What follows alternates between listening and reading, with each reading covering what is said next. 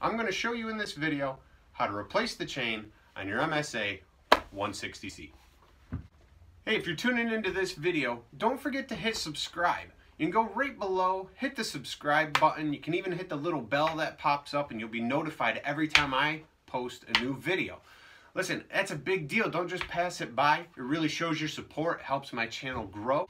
Thank you in advance. Let's get into doing some work on this saw. Now, this is a battery operated chainsaw, not gas. The only fluid it requires is a little bit of bar oil up here in the front. I was recently working on my carport, which I've got videos up on this channel. If you want to see that build, check those out.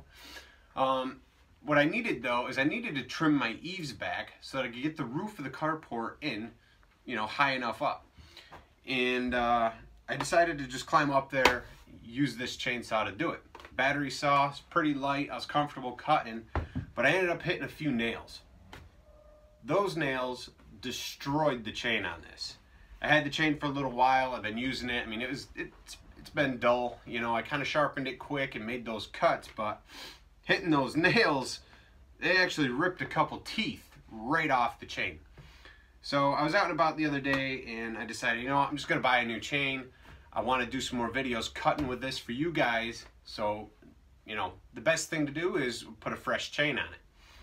And I was thinking about it. It's like, people really enjoyed the video of me reviewing this saw. So I might as well walk you through the steps of replacing the chain on this saw. Maybe you're not familiar with doing those things. Maybe you would just take this saw into your local dealer and say, hey, put a new chain on this for me. But really, replacing a chain on a chainsaw is pretty easy. I mean, you can do it. The first thing you're going to want to do before you even get started is make sure you've got the right chain. How do you figure that out? Well, you go to your local dealer and you tell them, I have an MSA160C. You need to know your bar size. If you're not sure, you can do what I've done. Take a picture of it right here. I'll bring the camera in close in a little bit so you guys can see exactly what I'm talking about. But you've got some numbers here where the bar is pretty close to the chainsaw. And these numbers basically tell you what chain you're going to need for it. So with this saw, you don't even need a wrench. This has the quick release here. You untwist it and this is going to undo and loosen everything up. You need this wrench for most saws though. Normally you've got some nuts here that you've got to undo, loosen up, take off in order to pull this plastic piece off. So before you get into doing any actual work or taking anything apart on this, it's important to remove the battery. Take your battery out, set it aside. You don't need it right now. Why do we remove the battery?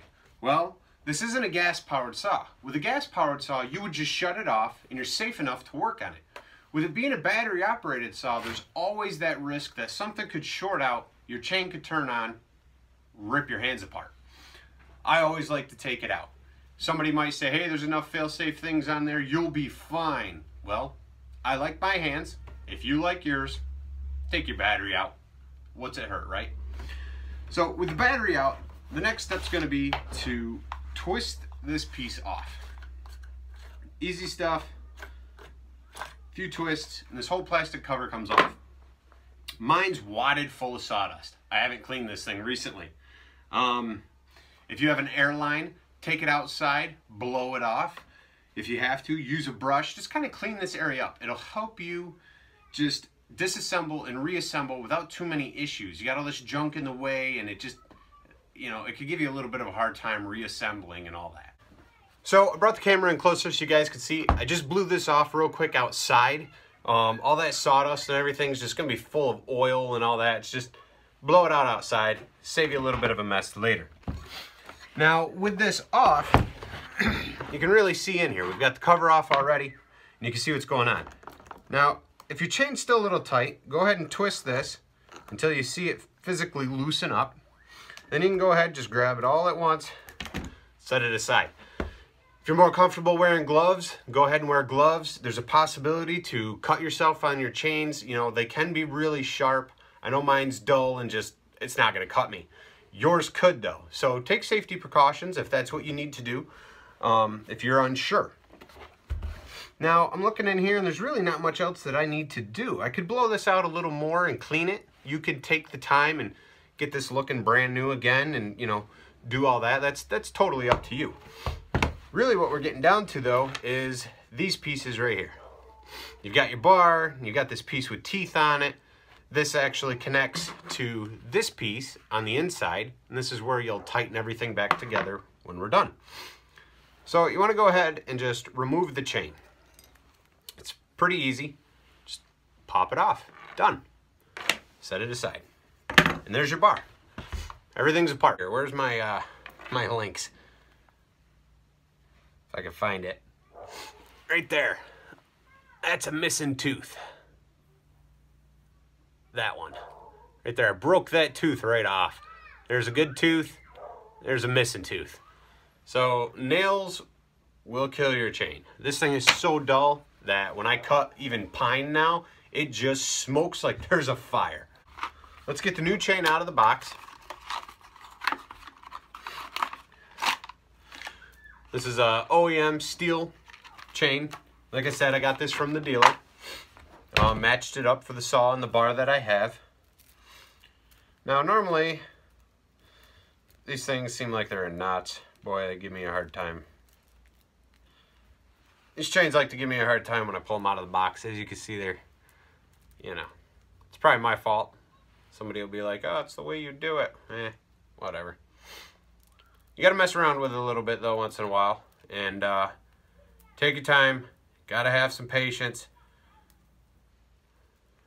Patience is key. Alright, well now we've got something like that going on. I don't know what, we got 2 knots there. Yeah, that looks okay. Anyway.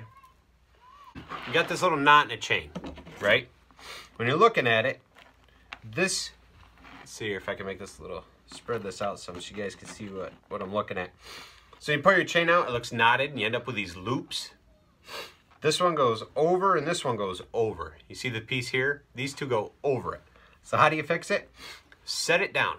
Lay it down and kind of pull the knots apart so you can look at everything. As long as they go over one another, grab this side and pull it back. I know it's simple, but sometimes people get frustrated and they're the easiest things to do. I mean, there's times that, you know, when I first started messing with chainsaws, I just, for the life of me, could not get a knot out. I know that might seem dumb, but to somebody that doesn't do this all the time, the little things can just really deter you from doing a very simple job that you can do yourself and save yourself some money. All right, so we've got the chain all set. We want to make sure that the chain goes on the bar the correct way. This is how the bar sits on the saw. The motor sits here. So when this spins, it comes around this way to cut. So you're cutting this way, so your teeth are pulling that way, right? So you want to go ahead and look at the chain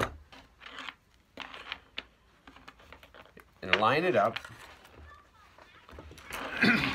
See what's going on.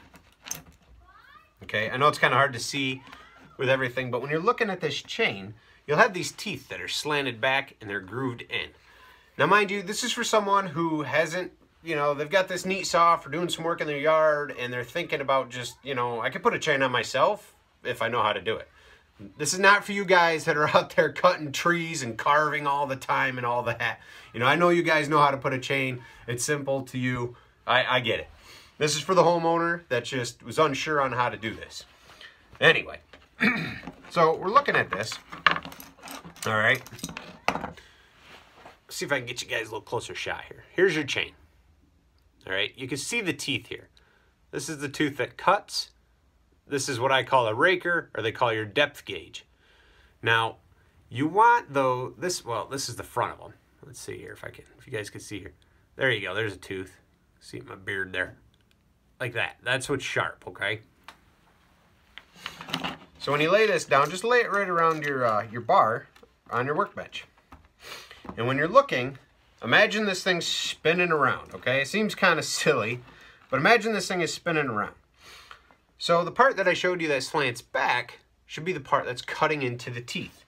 It does seem kind of hard to explain. Let me get a piece of paper and I'll draw you something a little bit bigger so you can see what I'm talking about. All right, so I want to show you guys what way the chain should be cutting. You might not have been paying attention when you took it off, and now you're like, oh great, how does this thing go on? Well, I will show you. Like on the bottom of the bar, okay? They're not going to cut this way. They need to be facing, see how they're facing forward, which be toward the nose of the bar?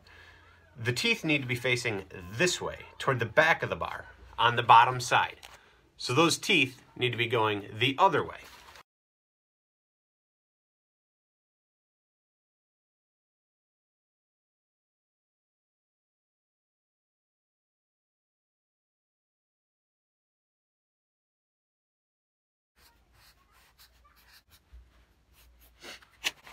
Top drawing, 3 teeth.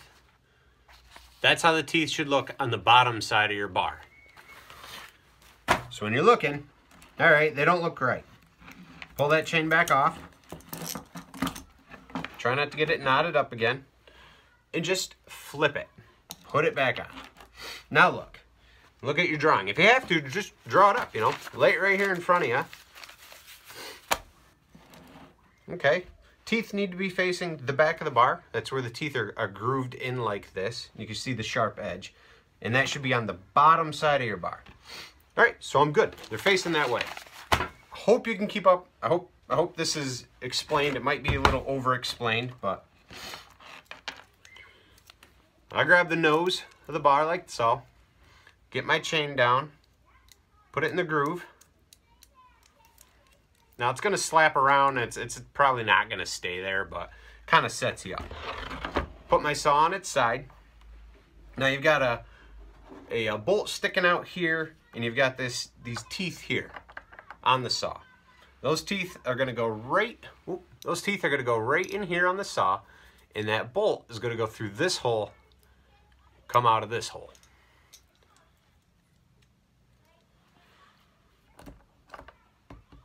Put it on the.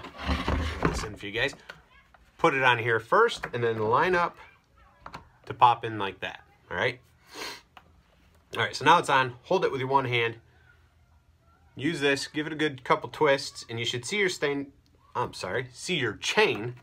Your stain. See your chain start to tighten. I do it just so it's snug, and the bar will stay on. Looking at it again. All right. Your chain runs this way. Your chain's going to run up and pull through the wood on the bottom side. Want to make sure those teeth are grooved in so they're cutting as that chain comes around. Everything looks good here. I'll bring this a little closer to me. Take my plastic piece. You've got a nut here that's going to go on that bolt. Just in case you weren't paying attention, got excited, pulling it apart. I'm just walking you through simplest form. All right, so there's that bolt. Line that up. Oh, you've also got these little pieces here to line up. Got some holes and some spots. Make sure everything's popped in there, you know, nice and even.